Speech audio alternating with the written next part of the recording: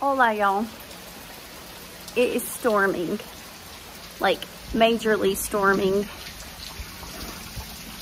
I have worked the entire day on the house. I decided to do spring cleaning since I wasn't able to do, I'm gonna talk loud because of the rain. Since I wasn't able to spring clean over spring break, that's what I did today. And I got almost everything done in the house except the attic and the clothing. So I'll try to continue that this week. But at some point this week, I want to work on the porch, outside, and the pool. So it took all day, and like I said, we didn't get to any clothing. We got rid of all toys. We decluttered the entire house. Anything that has not been used, I said, played with or used in a month, it's got to go. Including decorations. Like, I just want less clutter, you know. I don't like a cluttered house. I keep it picked up every day, but sometimes when you start having too much decor, it just feels stuffy and cluttered. And I wanted to get rid of it. And I don't know about you, but I have found the more children I have 3, the more children you have, like the more stuff you have, then the more it ends up in the wrong place. So we really just simplified life a lot today. I mean, I put my head down and I got to work. And I wanted to talk very briefly about something that just came to my mind, because I did work all day doing things that had to be done. And I want to talk about Mary and Martha. I had read something on it about the story of Mary and Martha and Jesus. I have heard it talked about one way my entire life. And it's kind of a thing with me. When I hear something talked about one way all the time, I try to reread it, restudy it, relook at it, and get a different perspective, because I want a different perspective. I just want to see it from every angle possible. And so often we filter everything that we read from the Bible. We filter it through a Western lens, an American lens, our culture's lens. And we have to remember, or at least try to remember, that when we read the Bible, we need to think of it in the context that it was written, the culture that it was written for. I'm putting ferns in the water. Since it's raining, they can get, you know, watered. The culture that it was written for, the people it was written to, those things need to be taken in account, because it doesn't necessarily change the message. I guess in some places it could really alter it, but you have a better understanding, because these places were not in America. It was not 2023. Culture was incredibly different. Jewish culture. The day and hour was different. So it's important to look at it through multiple lenses, I think, and come up with, you know, a complete picture of what it is you're looking at. So I want to talk about Mary and Martha really quickly. And the reason I want to talk about that is because so often when I've heard it, in my mind, I have always identified with Martha. And it was like everybody was just spitting on Martha. And I identified with Martha. Somebody's coming to your house. You want it to look nice. You got to cook dinner. You have to have snacks available. You need to have drinks available. It's called being a good hostess. You don't leave dirt on the floor. You don't leave nasty stuff around.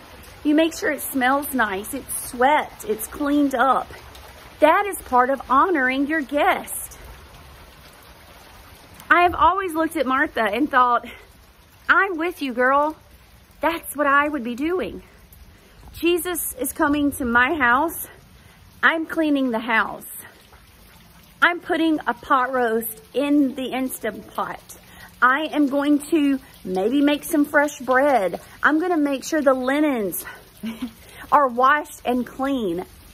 I am going to make sure that his visit to my house is comfortable, clean, welcoming, that it smells nice, that he is fed, that he's comfortable, and he can rest. Because I cannot rest in a dirty place. I cannot rest in a place that doesn't smell nice. I cannot relax in a place that I'm not comfortable in. So I try to make my abode comfortable for whoever is coming over. And by comfortable, I want you to be able to kick back, relax, have a snack, have a drink, sit down, chill out, have a nice clean place to sleep. I want you to have a nice bathroom to go to. I want you to have good smelling soap. I get you, Martha. I get you. Okay? Now, we have Mary. There's nothing wrong with Mary. In this particular story, she is sitting at Jesus' feet, listening to him teach. Okay? Martha, and I didn't even go reread this story before I came in here. Not completely. Came out here. So, I know this story because I identify with it, but hopefully I get all the details right. Oh my word! What? You can't do that. Sorry about that. My husband walked out. He has to go pick up our son from a youth event. And he scared me to death, to be quite honest. I lost my entire train of thought. Now he's just aggravating the dog out of me. Anyway, Mary is sitting at her feet, and Martha comes up and is like, I'm over here killing myself, trying to get everything ready and trying to do all the things that we're supposed to do. Would you please tell her to come help me? Okay. Jesus says something to the effect of, Martha, Mary has chosen the better part, and I won't take it away from her. Okay. And it was like a universal thing. Like everybody who read it was like, yep, the one who was constantly working, wasn't doing what Jesus wanted, and the one that was at his feet. You know, it's been used as a lesson in priorities, okay? And I'm not saying that there's not a lesson in priorities there. There definitely is. We can work and work and work and work and work for the kingdom of God and in the world. But we can also work and work and work and work in the church and in the kingdom of God and not have a relationship with him at all, which a lot of times goes into the section of salvation by works, because we just think we're doing all this stuff, and we don't mean to intentionally. Some people do, but some people don't. They just work and work and work and work, and they feel like they're earning their salvation, and they don't spend time with God.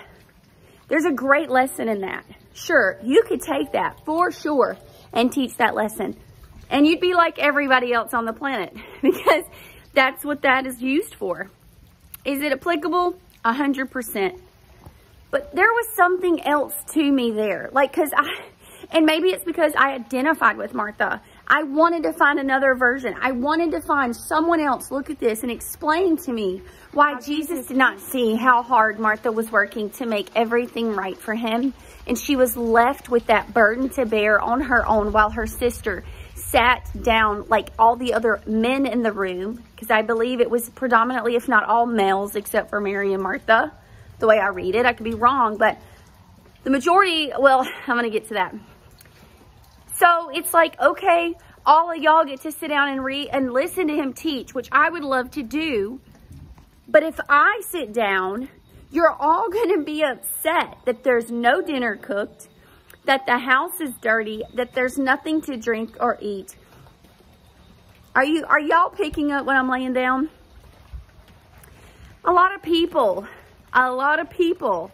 want to talk and teach about priorities. But the moment that they do not have the things they want because you chose the better part, all of a sudden it changes. Because if you want everyone to participate in the better part, then you better help. And I'm not aiming that at anybody. Thankfully, I don't have to worry about that. My husband helps. You just see him go. You just saw him leave to go get our son.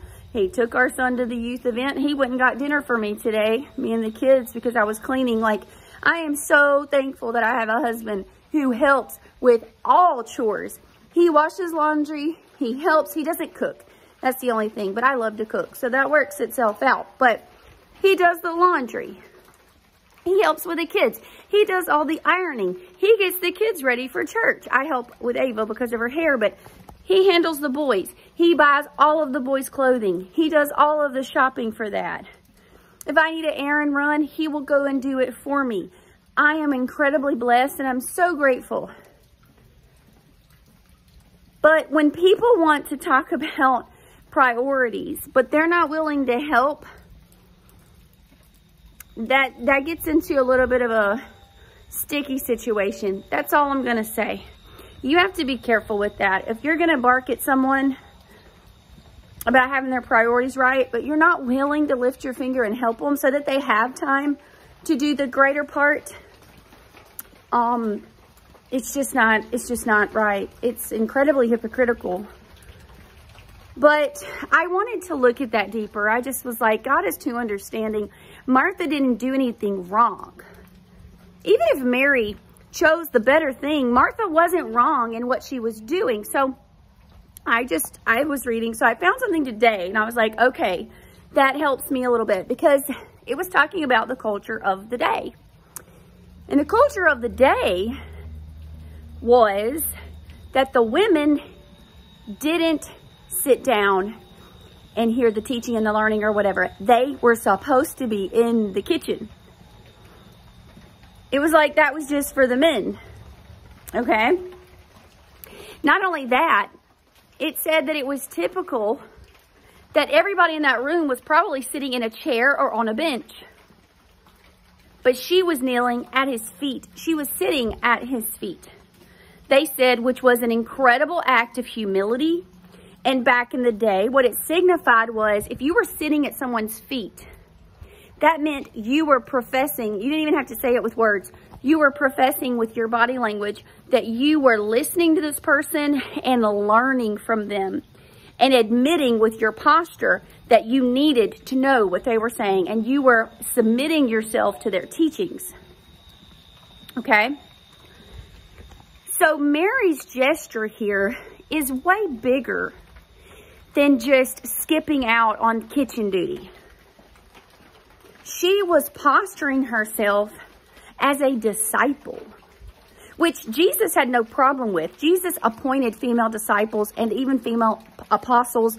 We had a judge back in the Old Testament that was female. We have the New Testament scriptures have female preachers and ministers. That wasn't a big deal to Jesus, but it was a big deal to Martha and all the men that were present in the room, because she had no place sitting in that room listening to teaching. She had no place making herself a disciple by kneeling at his feet. And basically, that posture is her saying, Rabbi, I'm learning from you, which is the definition of a disciple.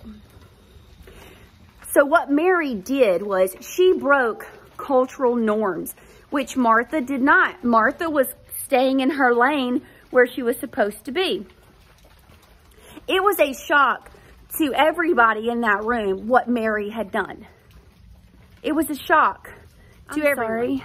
This walk could not have been more timely. So I had to stop because my husband walked out and was like, I have to go get Brady, and like scared me to death. I kind of screamed and like was in shock. So I edited that out. And then I just rounded the corner in the middle of my conversation to you guys, and my son is standing there going, like, panicked. And I'm like, so I stopped it and said, what? Mom, the dog is throwing up. Okay, our puppy is not thrown up, and there's the couch cushions. I know you don't want to see that, but that's how bad it is. And I'm like, what? So I go in there, he's like, it's bad. So I go in there. Thankfully, the dog has completely missed all furniture, and he is thrown up on the floor. And I hate to tell you this, but just hear me out. It's terrible, and it's a lot. So I'm doing that. I clean the entire floor, get everything up. Okay, my husband gets home. He's like, you want to watch this with us? And I'm like, I have to finish my devotion. So I grab my phone to come out and finish. And Chris is like, the dog is throwing up. But this time I wasn't so lucky.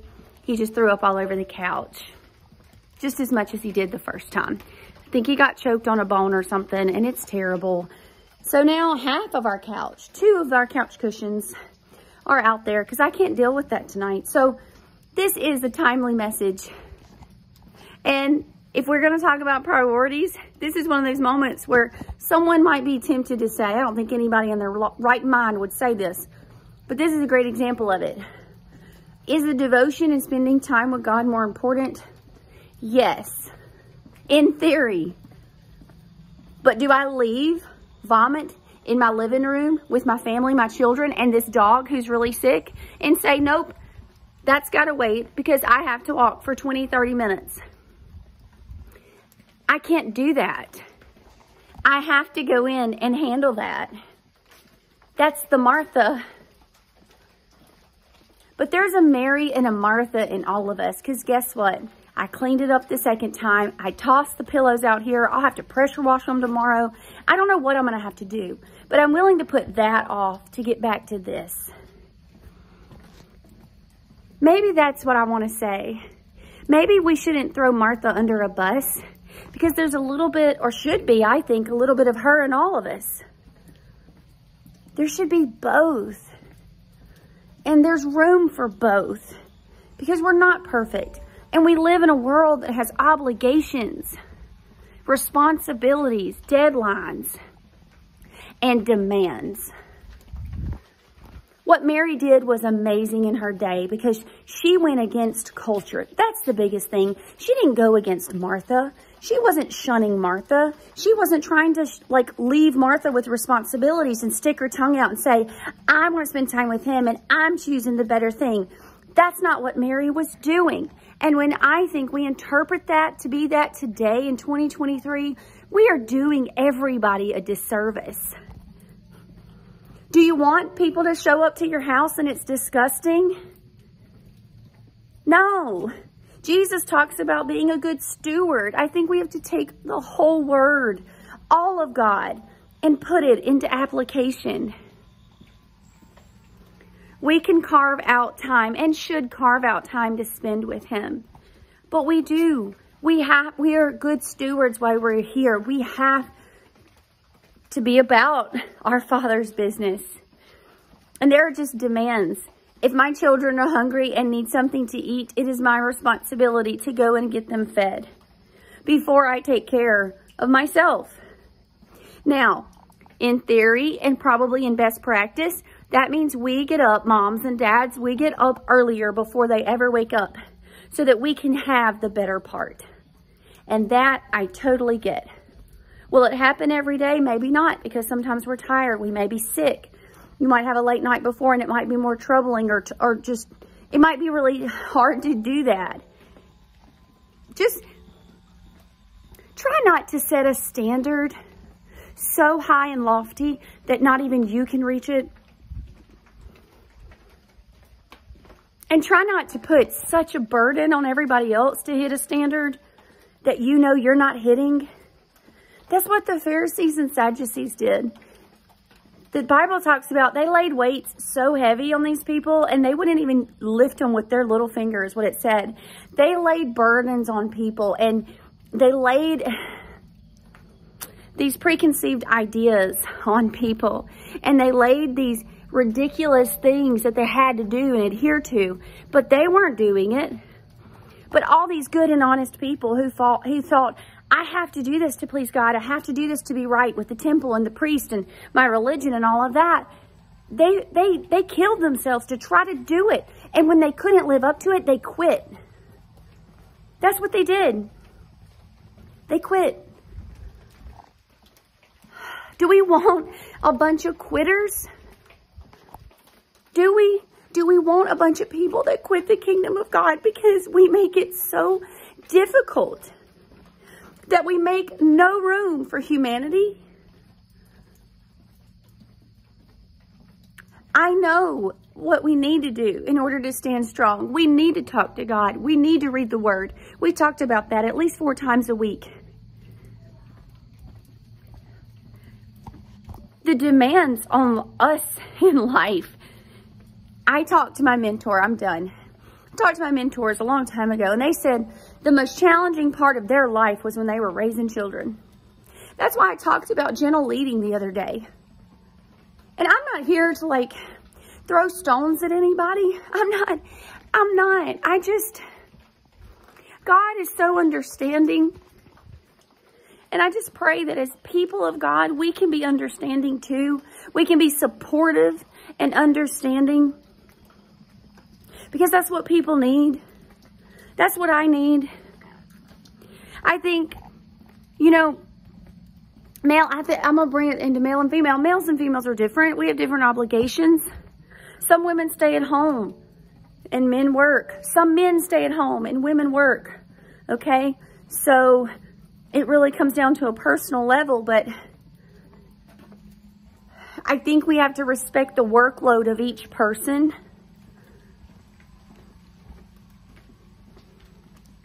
And be understanding of the pressure that they're under to fulfill their obligations, not only to God, but to their bosses, to their spouses, to their children.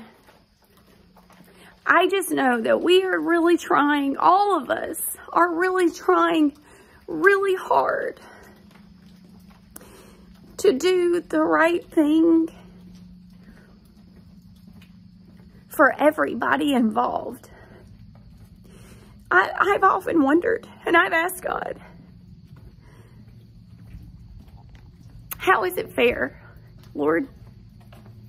How is it fair for some people who don't have jobs outside the house, man and woman,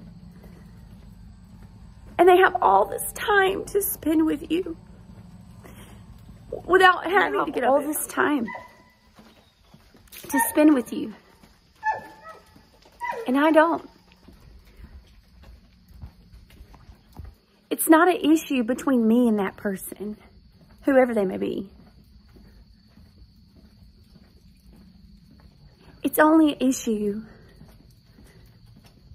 when I thought that God expected the same thing of us. And it's only an issue when those people expect the same thing of us. I guess it's just par for the course tonight. I've had to stop because my husband, I had to clean up two times. The dog threw up. My phone has died 3 times. I'm officially ending it. And now it says my battery is about to run out.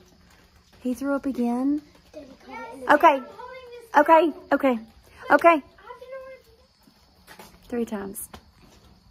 The dog's thrown up 3 times. He's choking. I'm done. I'm done. The Martha in me has to go. The Mary wants to keep walking and talking, but the Martha is obligated to go. So I guess that's all I want to say. I think I'm a little bit of both. And honestly, I think we all probably should be. We have earthly obligations and we have heavenly expectations and a need to spend time in His presence and away from the demands of this life. I'm a little bit of both. I'm both Mary and I'm Martha. Happy Saturday. Love with no reservation. You're not looking for perfection.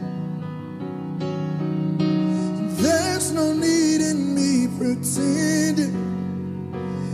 I'll give you everything. I'll give you everything.